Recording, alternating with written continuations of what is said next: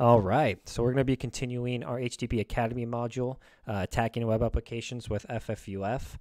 So we're on the recursive fuzzing section.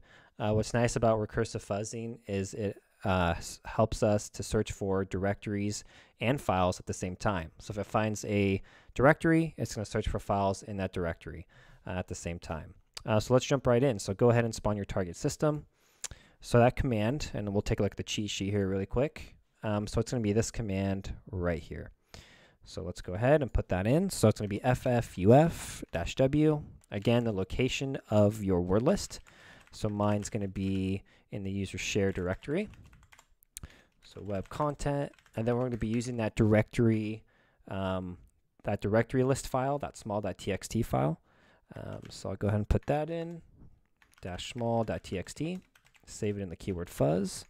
-u, and then we'll go ahead and put the URL of that web page there. So it's going to be 209.97.45:306.94.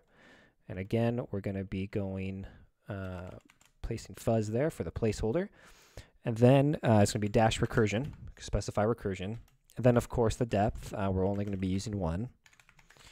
And then the extension is going to be .php. So what we found in the previous sections is that this web server hosts PHP files. So we can save some time and specify PHP as the extension, and then -v for verbose to give us the full URLs. So let's go ahead and hit enter, and then see what we get.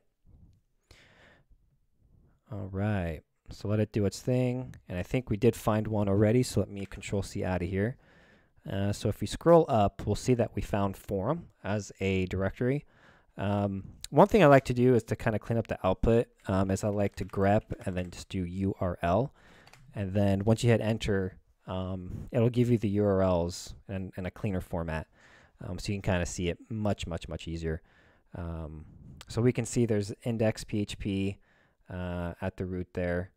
And then we can see there's blog. And then we can also see that there's forum. So let's go ahead and check forum out. So what we can do, and you can see here it says adding a new job to the queue. So now it's going to search forum for all the files. So let's take a shortcut. We'll Control-C out of here. We'll clear the output. We'll go ahead and run the same command. But this time, we're going to do, instead of /fuzz, we're going to do /forum/fuzz. We know forum's a directory. Now let's see what's in there. And then let's go ahead and hit enter. And then let it do its thing. So nothing found yet, still searching. Well, we can see actually here, there's /index.php. So we could take a look at that to see if there's anything interesting in there. But what you also notice that just popped up is a /flag.php. So there's pretty much our answer right there. So we can go ahead and exit out of here. And then now to get the context of it, or the contents of it, we'll go up to Firefox up here. We'll go ahead and type in the web server address here, so 209.97.45:306.94/forum, and then /flag.php. And there you go. There's the answer for you right there. So pretty easy. Recursion makes this process a lot more faster.